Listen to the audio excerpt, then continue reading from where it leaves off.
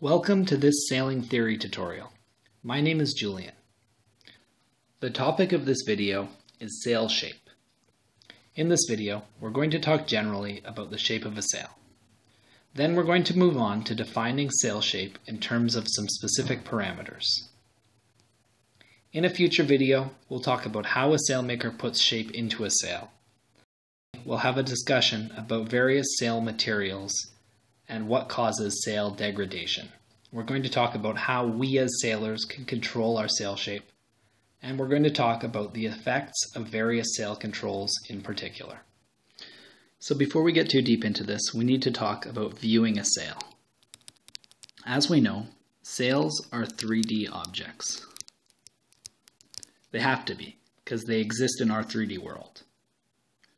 But we can look at 3D objects as if they're 2D objects if we look at them from the side, the back, and the top. Now when we're talking about sail shape in this video, for the most part, we're going to be dealing with viewing a sail from the top. More specifically, we're actually going to be dealing with what's called a section view. And a section view is when you take a look at something as if you had cut it. In this case, we're going to say along my purple line, and you view it in the direction of the arrows on that line. So a section through the sail where I just drew that line would have the same length that it does down there, and it might look something like this.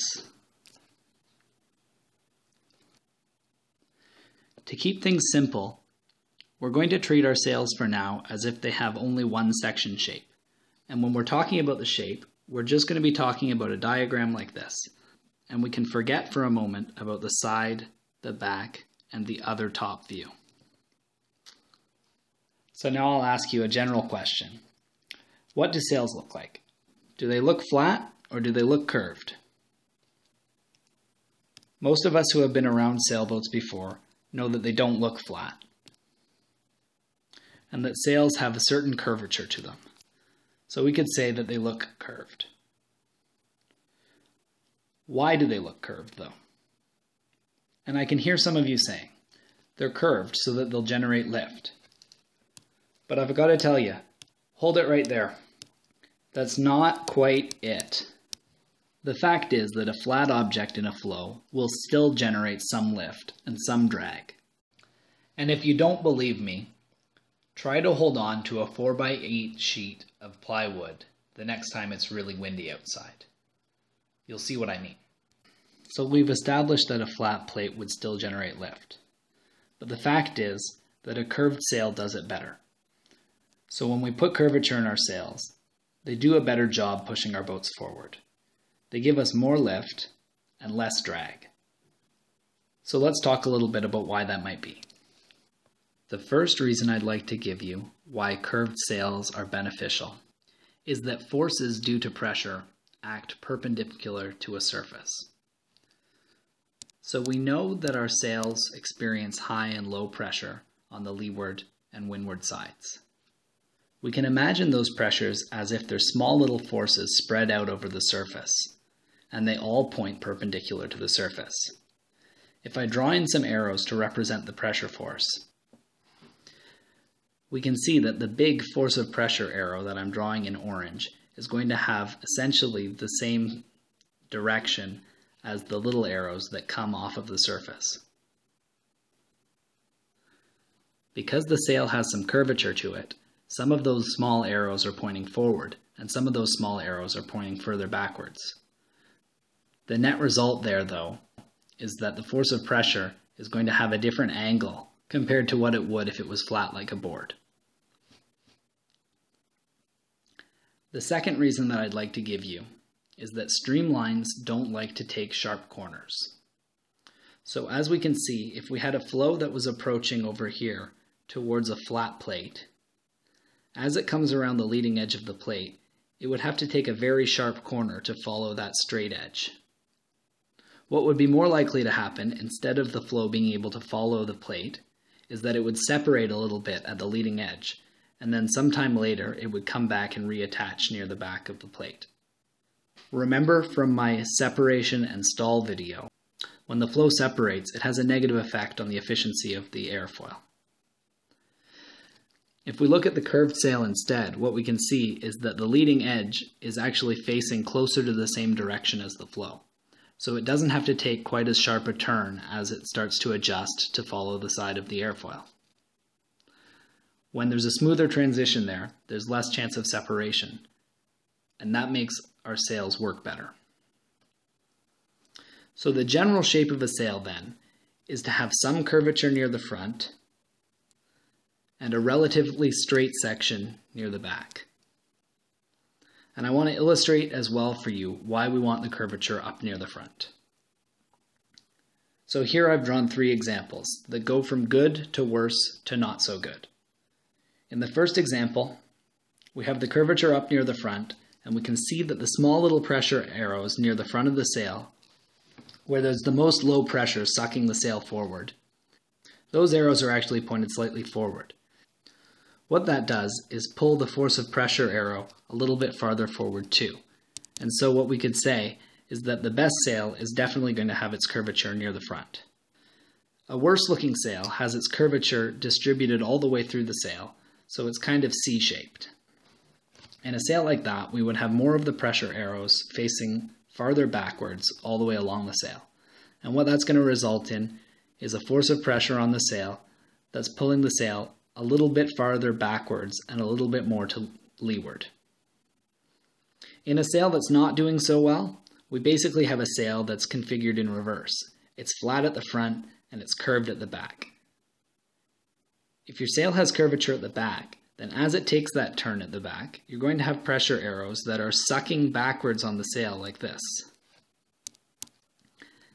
And when that happens, it's going to cause the force of pressure to aim quite far backwards indeed. And that would not be a good situation, because if the force is pushing backwards, what that means is that that force is made up mostly of drag and less of lift. So I'd like to take a step towards formalizing the way that we talk about sail shape. And we're going to do that by naming a few parameters.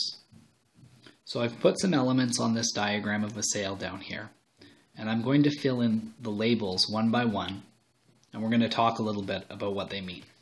So the first thing we're going to talk about is this magenta dot right here. And that dot is denoting the leading edge of the sail. Now the leading edge of the sail is the first part of the sail that comes in contact with flow. If the wind was blowing this way, it would come across the leading edge first. The next part we can talk about is the trailing edge, which is in purple back here.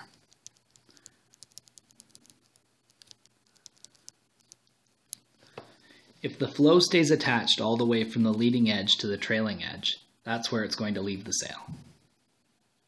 The trailing edge corresponds basically to the leach of your sail, and the leading edge corresponds basically to the luff of your sail.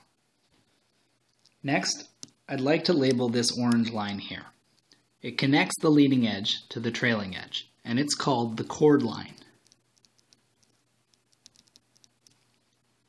So the chord line is just a straight line between the front and back of the sail. The length of the chord line is called the chord length. And I've drawn it in red here. Now this dot that I've drawn in light blue is a special point on the sail.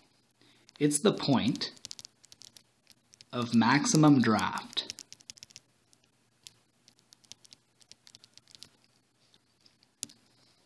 And sometimes it's just referred to as the draft. The point of maximum draft is the point on the sail that has the farthest distance from the chord line. So you can actually think of the draft as the depth of your sail. In dark blue, we're going to label the draft depth. So these two things are linked, but they're not the same thing. There's the draft, which is the point of maximum draft in the sail. And then there's the draft depth, which is the actual distance between the chord line and the point. The last parameter that I want to talk about is what I've drawn in yellow here. And it measures the distance along the chord line from the leading edge of the sail to the point of maximum draft. We can call that the draft position.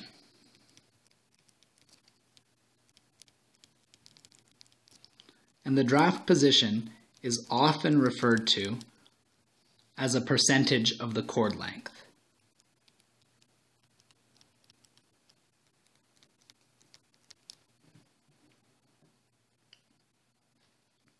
So if we can keep these parameters straight in our heads, it'll help us when we're talking about sail shape, because later in another video, we'll talk about how sail controls can affect the shape of the sail, and we're going to refer back to these parameters. There's another term that I'd like to introduce you guys to as well, and it's called camber. Camber refers to the relative curvature of the two surfaces of an airfoil. So, when we're talking about curvature, it can either be convex or concave.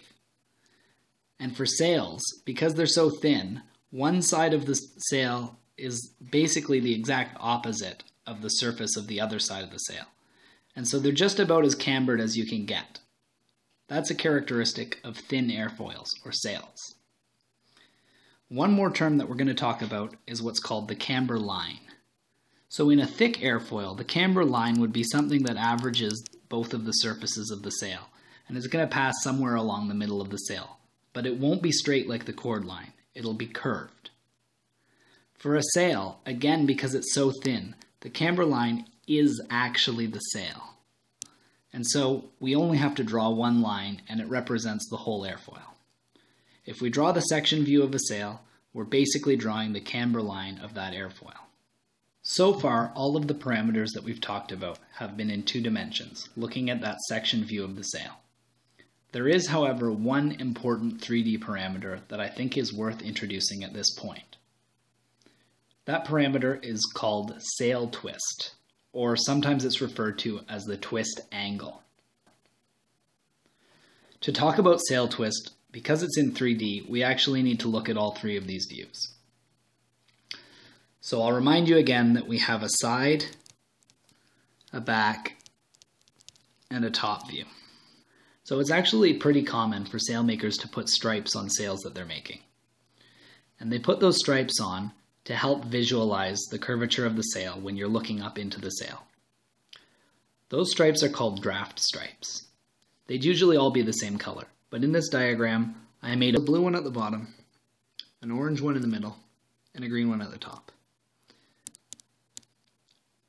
And what we're going to do is we're going to look at how the angle changes from the blue to the orange to the green. So you could imagine that I could draw a line that connects each end of that stripe at the top, the middle, and the bottom. But this is kind of boring, because when we look at it from the side, these lines are mostly parallel. We're going to see the same thing if we look at them from the back. At the bottom, in the middle, and at the top. Again, they're roughly parallel. It gets really interesting though if we take a look at the angle of the lines at the top, in the middle, and at the bottom in the top view. And so the top view is going to be the most useful view when we're talking about sail twist in terms of how we can draw it on paper. So to draw it on paper, when I'm talking about the twist angle, what I'm talking about is the difference as you go up the sail in the angle that we get in this point right here between those lines. We would say that the greater the angle difference from the bottom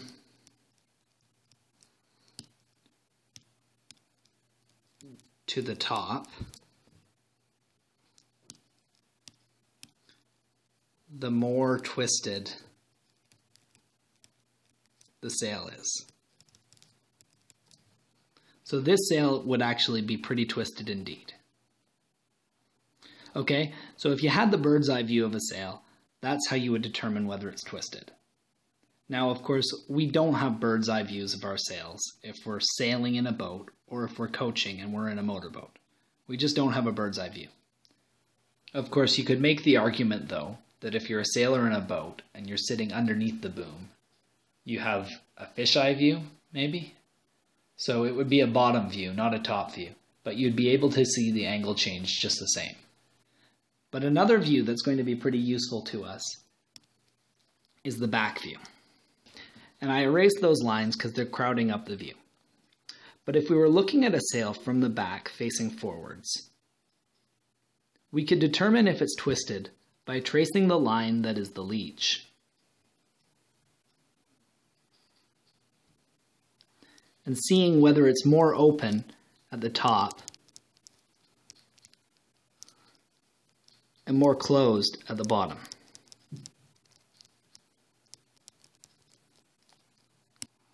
We could say then that the bigger the difference in opening from the top to the bottom, the more twisted a sail is. So the top view gives us an idea of what twist is, and it kind of gives us a sense of how that term came about. And the back view is going to be a useful view for us if we're actually trying to determine how twisted a sail is. So the last thing I want to do is actually use the side view, and we're going to use it for a couple of sections that we're going to make.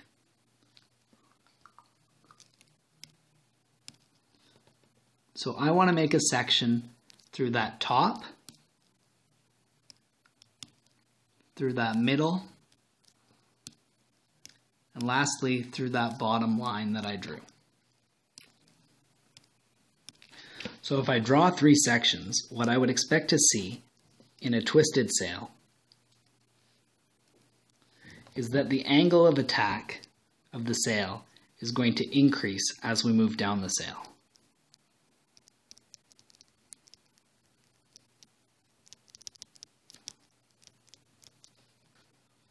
On the other hand, if the sail was not twisted, I would expect to see the angle of attack stay the same as we move down the sail.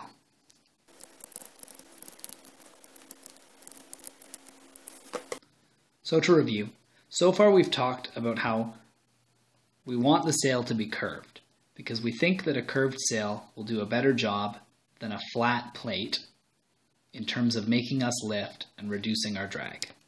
The reason for that has to do with the direction that the force arrows are going to come off of the sail when we add curvature to it, and also because we want to prevent separation. We also defined a number of parameters in the sail, such as the leading edge, the trailing edge, the draft depth, the point of maximum draft, the draft position, the chord line, the chord length, and we defined the term camber. Finally, we talked about sail twist, how it appears from the back and the top, and what it would look like if we made cuts through the sail in different locations. So this is going to conclude my sailing theory tutorial, which is an introduction to sail shape. Thank you for watching, and be sure to keep an eye out for my future videos that might expand this topic further.